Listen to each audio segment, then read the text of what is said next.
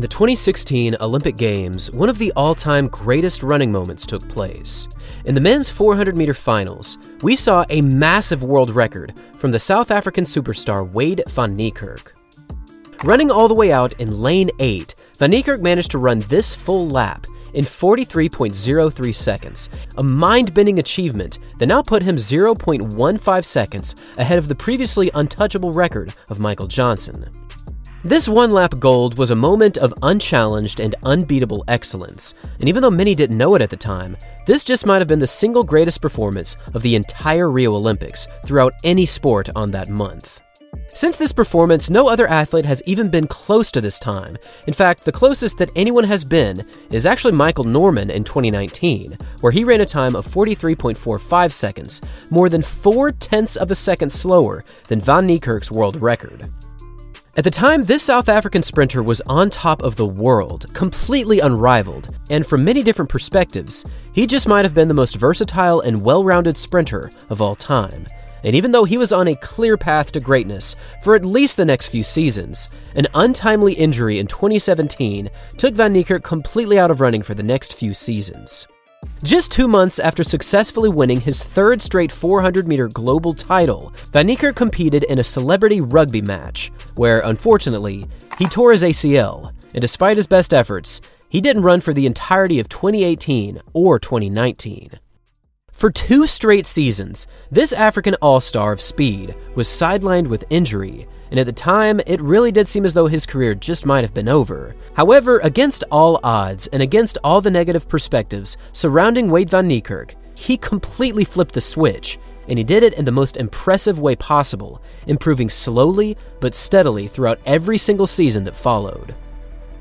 Starting in 2020, Van Niekerk made a very impressive return to form, running a season's best of 45.58, which was quite the ways away from his personal record, but still a good time nonetheless. In 2021, he continued his improvements to 44.56 seconds, and then in 2022, he again made a big step forward, running a time of 44.33.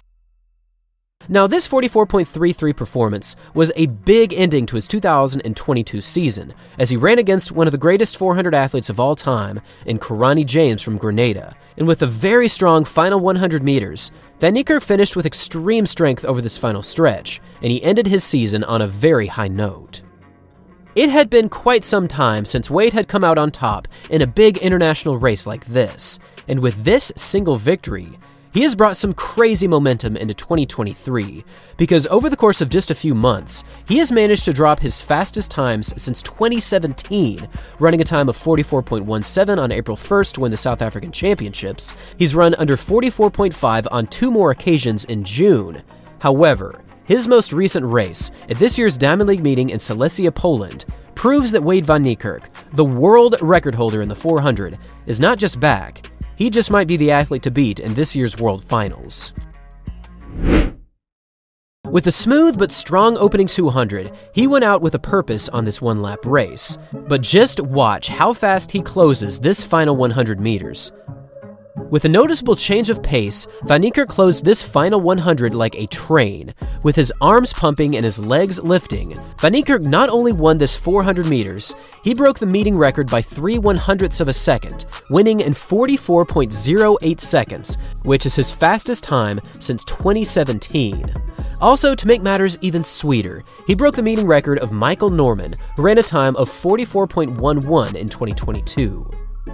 This race was a perfect display of Van Niekerk's capabilities right now, and even against some of the world's best sprinters, including the United States champion this year, he came out on top by more than half of a second. But what really impressed me was once again the final 100, and when we take a closer look at what exactly happened over this final stretch, it will showcase something amazing that might prove Van Niekerk's unbeatable status right now. Through the opening 200 meters, Van Niekerk split a time of 21.21 seconds, which at this point in the race already placed him in the lead. Now, through the opening 300 meters, he split a time of 32.28, which again was the fastest in this field. However, his final 100 meters was achieved in 11.80 seconds, which is actually even faster than his final 100 meters in the 2016 Olympic Games. Back in the 2016 Olympics, Van Niekerk ran his final 100 in 12.03 seconds. And for this final stretch, it even caught the announcers off guard with just how fast he was closing. This was clearly a super strong and super fast close, and even against the best in the world in a big Diamond League event, Van Niekerk outclassed the field significantly. Now, it is important to mention that through the opening 300 meters of the 2016 Olympics, Van Niekerk was actually more than a second faster than his most recent performance, as he split a time of 31.0 seconds, which was certainly a red-hot tempo, but he was still able to close quite fast in 12.03. For the past 2 seasons, Van Niekerk has made consistent strides on the global stage. In 2021, he wasn't quite able to make it to the finals, but he did run a time of 45.15 in the preliminary rounds. In 2022, he actually did make it to the finals. However, he was only able to finish 5th in 44.97. However, 2023 is looking drastically different. And if Van Niekerk can stay on the trajectory that he has already built for himself this season, he has a very good chance to not just win a medal from this year's global finals, but he has a solid chance to win the gold medal. If Van Niekerk can pull off the task of achieving World Championship greatness, it will unquestionably be one of the most incredible comebacks in modern athletics history. To stay so focused for so long while battling against the world's best runners is one of the most amazing displays of determination that I have ever seen. But now to be the possible favorite heading into the World Championships is some next-level excellence in sprinting. There is a real argument to be made that Van Niekerk is quite possibly the greatest all-around sprinter of all time. He's fulfilled the sub-10, sub-20, and sub-44-second time barriers over the primary sprinting categories, which only 2 other athletes have ever achieved. He's a 3-time global champion over the 400 meters. He's won a global silver in the 200 meters. But what just might be the single greatest sprinting achievement of all time actually comes from his 2017 season, where he broke all expectations over the course of just 1 month's time. Remember just a few moments ago how we discussed that only 3 athletes have ever gone sub-10, sub-20, and sub-44? Well, back in 2017, in 4 straight races, Van Niekerk went sub-10, sub-20, sub-31 in the 300, and sub-44 in the 400-meter dash. On June 10th, he ran the 200 meters in 19.84 in Jamaica.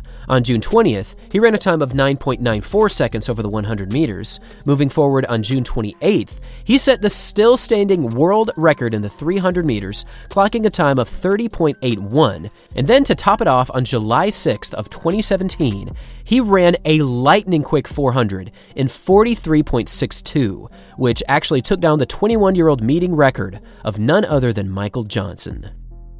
In 4 straight races in just under 1 month's time, Van Niekerk did what only 2 other athletes have ever done throughout their entire careers. So it's pretty fair to say that in 2017, Van Niekerk was on top of the world. It is a very challenging task to claw your way back to the top after 6 straight years of returning to form. However, with endless grit, this man has done it, and I cannot wait to see what he does in this year's World Finals. Thanks for watching, everyone. And as always, until next time.